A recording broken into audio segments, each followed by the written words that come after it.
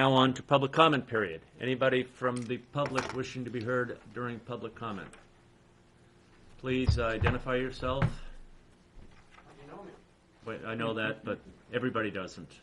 Everybody knows me. Timothy Citizen Jones, 16 Dustin Avenue. The moratorium was on the bathrooms. You're right, Rick, on that point.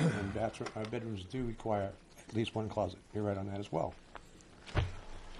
But I'm here to speak about the Governor's Beach Forum that took place last week. I found the Hampton Union front page article entitled Town versus State to place unhealthful emphasis on personalities in conflict, in short, providing more heat than light. The emphasis should be on the Governor's statements that provided more light than heat. He revealed his willingness to personally engage in resolving the issues. This is an opportunity we have been seeking for years, to negotiate with the state as a whole, as only a governor can. The Board of Selectmen should be congratulated, all of you, for providing the inducement to bring about this opportunity.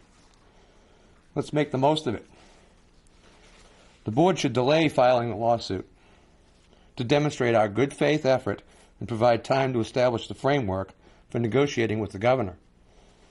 A letter to the governor should be sent to reflect the sentiment. The delay should also allow the candidates in our town election to take a stand on the issue, thus giving the voters some voice on the matter. The immediate filing has no advantage to the town, but does have the disadvantage of losing the opportunity the governor revealed. Delaying the lawsuit has no downside to the town, but a real possible upside. The Board of Selectmen has produced an historic opportunity brought about by the threat of a lawsuit and the governor's philosophy of engaging locally. Let us reach out and try to accept the olive branch the governor appears to offer.